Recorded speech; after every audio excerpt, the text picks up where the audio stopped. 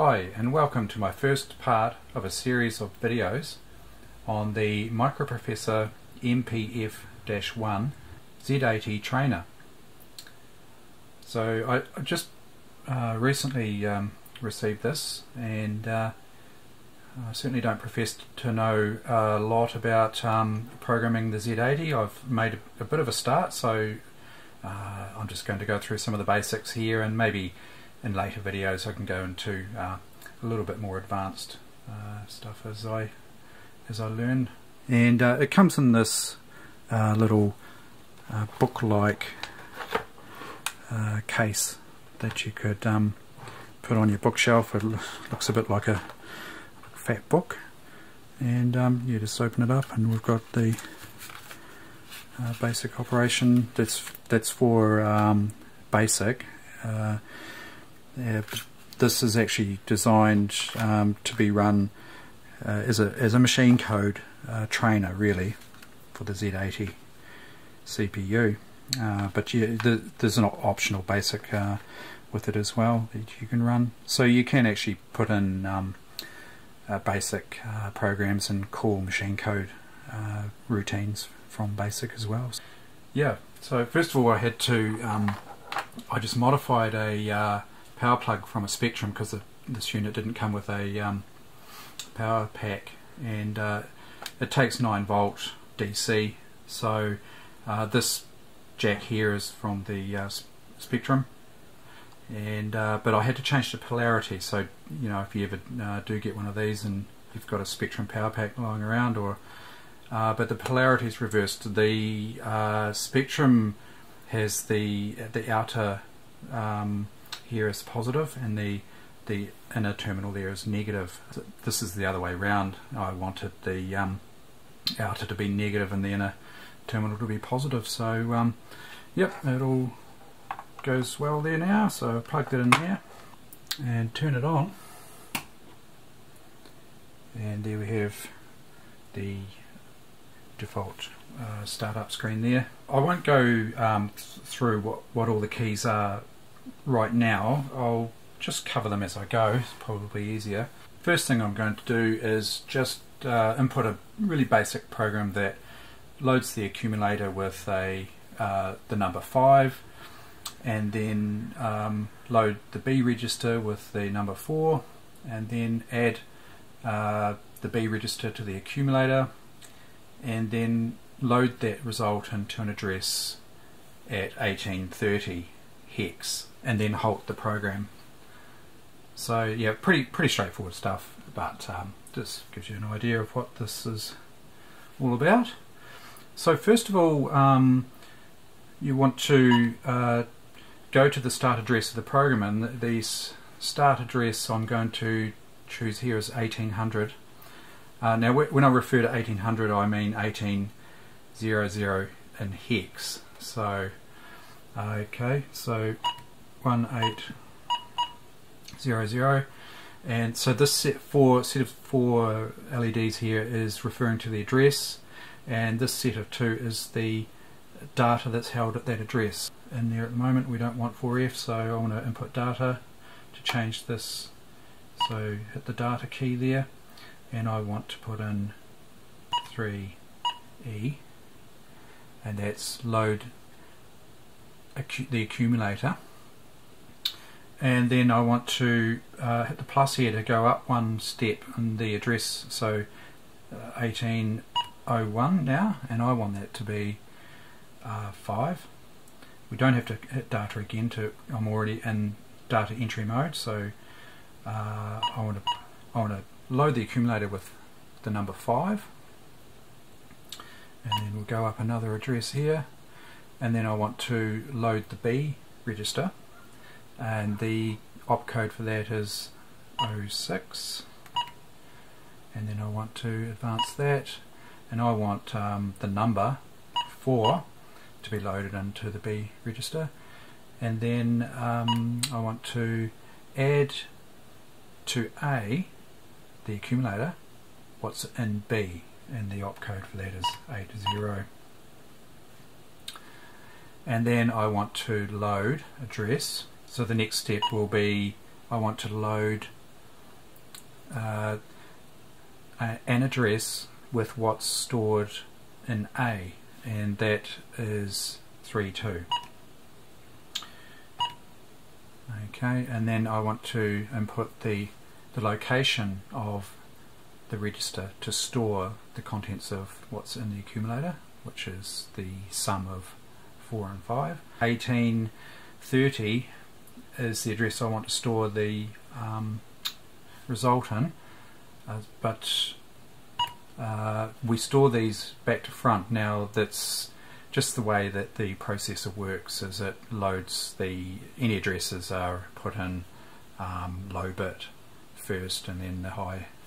So we want address 1830, so 30 being the second part of the address, advance that. 18 being the first, we want to advance to the next address, which is 1808, and 76 is just a halt command. Okay, so that's our real basic addition program. Before we go running that, we can run through the code by just selecting, the start address. We can check that, and then we can just step through plus and minus, check the registers. So 3E, load the accumulator with the number 5, and then load B with the number 4. The next instruction at 1804 is add to the accumulator what's in the B register. So it's add A, comma B, which means add B to A. And then 32 is the opcode for loading an address with the contents of A, and then we've got our address, which is back to front, 1830, and then 76 is the halt command. So it all looks in order there. So one way to run that is to hit the run stop. PC stands for program counter, so it's showing you that it's at the start of the program, and hit go. Now the red light's displayed to indicate that their program's halted, and now we can check the results just by hitting the run stop here to stop the program, and then let's check what's in address 1830, which is where we stored the sum. And there you go, you've got the result sitting in address 1830, which is the result of 5 plus 4. Yep, so there's just a really basic rundown on a very short program. Now I'll show you a little bit about saving this to a tape. I'll just zoom out a little bit there. This is a data recorder, sometimes known as a data set, that I use for with my old computers, whatnot. So the data is actually stored on audio cassette, and so I can demonstrate the saving the program that we've just put in there. So just rewind, make sure that's rewound, and input that's the loading jack, this is the saving jack. Okay, so to save this we go to tape write, tape WR. Okay, and F is file name, so let's just give it a file name of 1, 2, 3, 4. And then we hit the plus there, so this for the start address now, we want 1800 as the start address. Hit plus, that's asking for the ending address, I think it was 1808. So I'm just going to pause and hit save here, that's the load, the save is both load and, it's like your old cassette recorders, you had to push play as well as record at the same time. And I'll just unpause there just to get the leader tape through.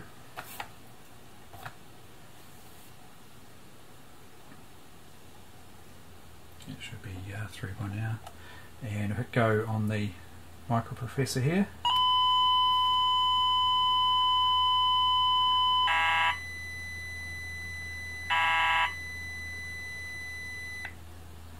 And there we have, the data is now written to the audio cassette here.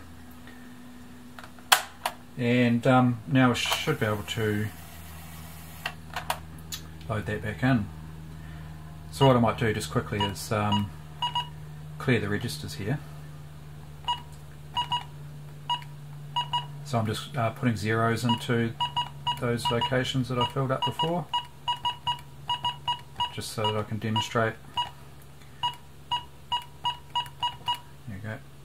Demonstrate that it's actually loading the program. Okay, so I'll step through there. You can see that the address 1800 through 1808 is empty. So now we can go tape read. It's asking for the file name, which it's remembered from when I put it in before. Hit go there.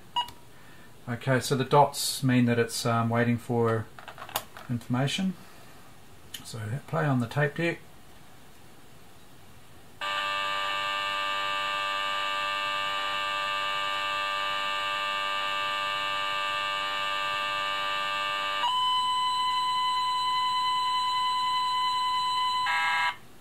Found the file name, and the dashes there were just to indicate that it's actually receiving data, and that short blip at the end was the data going through. So if I go to address 1800, here we go, it's loaded back in. It's like magic. And should be able to run the program. It's altered, and if we go to address 1830, there's our result. So although that could be still retained the that result from the last time I ran the program, so let's clear that, put data, put 0 in there, so there's nothing in 1830, and go run stop, PC, go. And now let's just prove that it's there.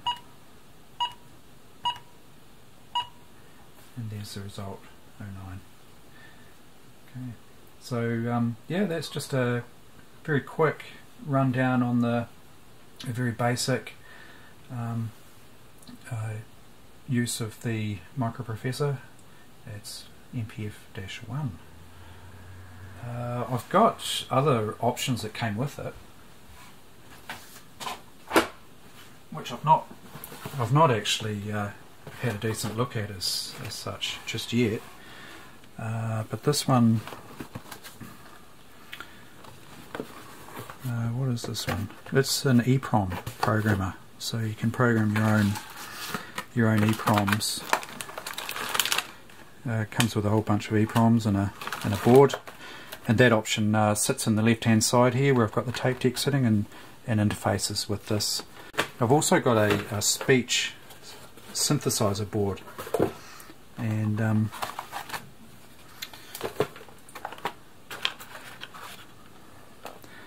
so you can put chips in there and interface back into the unit there. I have not had a good look at this, as I say. I've only really just received it, so yeah, time to explore. So yeah, I might do videos on those at a later stage. It gives you access to the basic programming language, a little overlay that sits over the keyboard there, some basic commands, and so you could use this to you could write a machine code routine, for instance, and then call the machine code routine from a basic program as well. So you can mix and match. So keep an eye out for my other videos where I'll go through in a little bit more detail some of the more advanced functions. And yeah, thanks very much for watching.